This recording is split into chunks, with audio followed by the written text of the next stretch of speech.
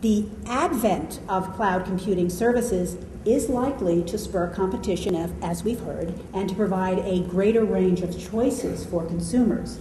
And as part of this competitive process, consumers may view privacy and data security as an important dimension of competition, one that might be useful to differentiate among various cloud services. And that's where the trust comes in, that we've also heard about.